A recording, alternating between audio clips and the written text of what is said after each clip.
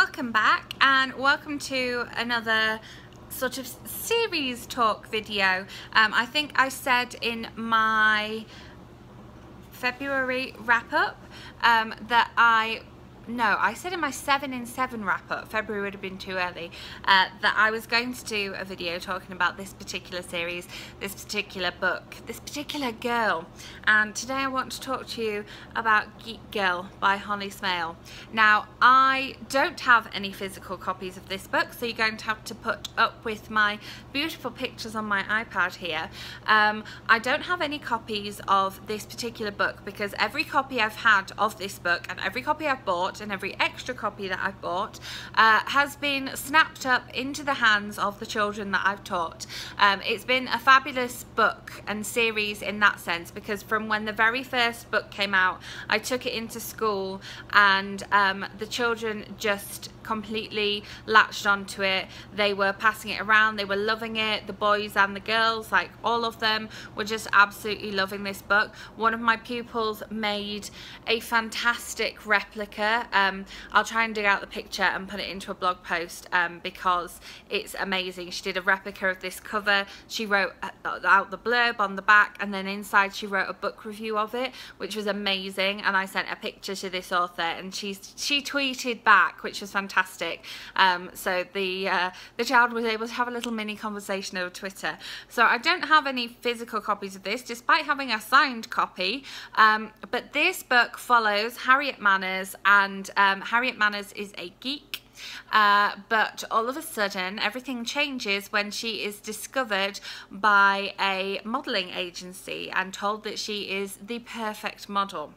Now Harriet Manners has some wonderful friends who are absolute assets to this series. This series would not be the same without them. Her best friend is called Nat, and at first Nat is a little bit miffed that Harriet has been picked to become a model, because that is all Nat wants to do, is work in the fashion industry. But Nat will learn that there are other ways to be in the fashion industry other than being a model. We also have Toby, who is a bit of a stalker, and he is almost as much of a geek as Harriet, except he possibly has slightly less common sense than Harriet does. Harriet's dad is also an absolute superstar in this book, in this whole series. He just provides some serious comedic moments, and I mean all sort of 16, 17-year-olds are probably a little bit ashamed of their dad, and Mr. Manners has all sorts of dad moments which really completely make this series. There's also Harriet's stepmom, Annabelle, who is most definitely the voice of reason in this whole series, but she also has some comedy moments of her own as well, and really sort of comes into her own as the series goes on. We're introduced to her a little bit in the beginning, and then as the series goes on we kind of understand her role within Harriet's life and within Harriet's dad's life as well, for that matter. Then we have Wilbur, who is Harriet's agent, and again definitely a comedic character. I defy anyone to read the things that Wilbur comes out with and not to laugh. I've listened to a couple of these books on audiobook, as well as having obviously bought the physical book for people at school, and the the things he comes out with when you're listening to it on audiobook really do seem quite incredible, even more so incredible than when you just read them written on a page. One of the fantastic things about this series is what it says about kind of girl power and feminism and, you know, strong women, and Harriet and Annabelle as well really kind of embody this and kind of show that, you know, there can be a series about a girl and she's also a model, but it's so much more than that. Of course, you know, it being a kind of YA middle grade kind of in between, I would say it kind of straddles both genres really. I mean, probably more YA just because Harriet is 15, 16, 17 as the series goes on. There is also of course, the possibility of a love interest or two. I'm not going to give any spoilers away there, but there are some really lovely romantic moments in the book sort of surrounding that. And there are a couple of other kind of friends and enemies that come and go across the series.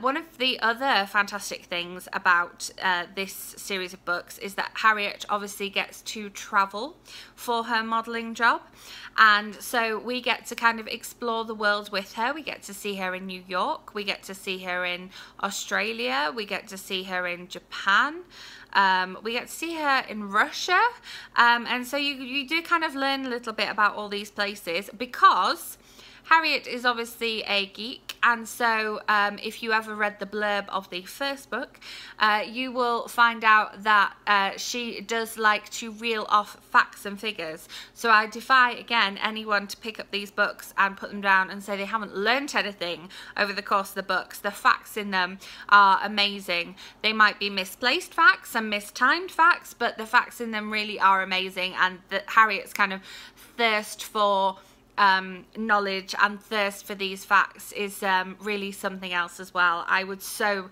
love to meet her in real life.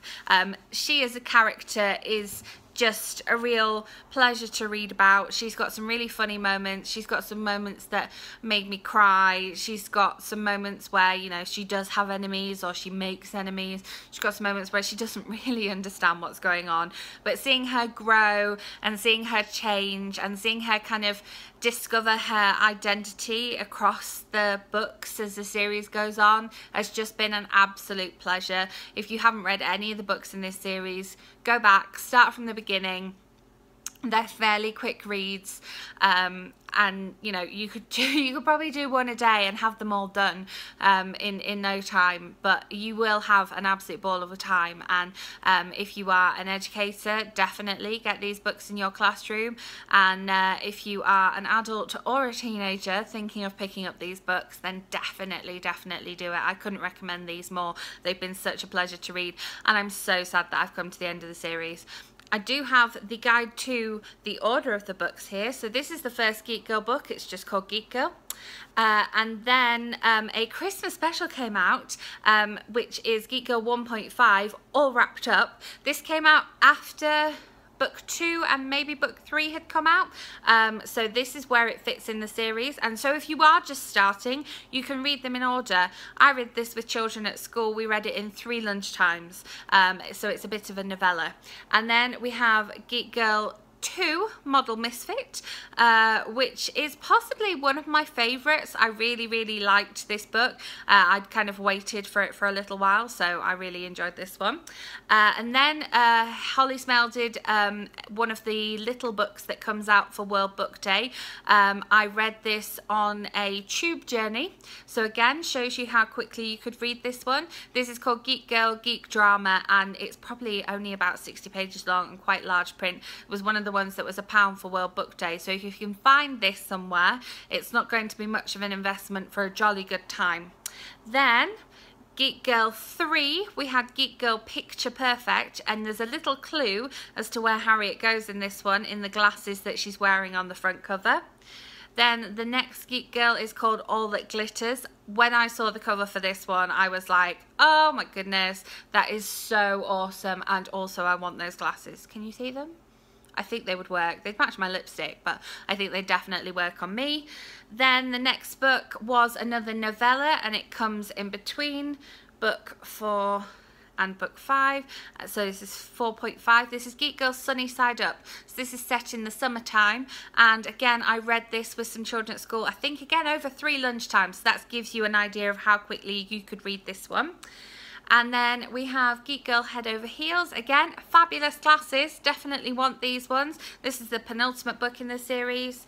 And then finally, you can see the glasses have come down a little bit. I think it's quite symbolic that they've done that. Because this is the final chapter in the series. This book did make me cry, and not just because it was the final chapter. This is Geek Girl Forever Geek, and you can see the gorgeous sort of gold lettering, quite simple, quite sort of similar to the very first cover, but as I say, the glasses have come down a little bit. What could that symbolise, I wonder? Oh, such a great series. So yeah, totally love this series, would highly recommend it, whether you're reading it with somebody else or reading it on your own. Definitely pick these books up now. If you want to read them out of order, you could do, but there will be spoilers, so I definitely recommend starting from the beginning. Thanks for watching. If you liked this video, sorry it's been a long one, give it a thumbs up, and if you want to see more, then do click the subscribe button, and I will have another video up for you soon, so I will see you then. Bye.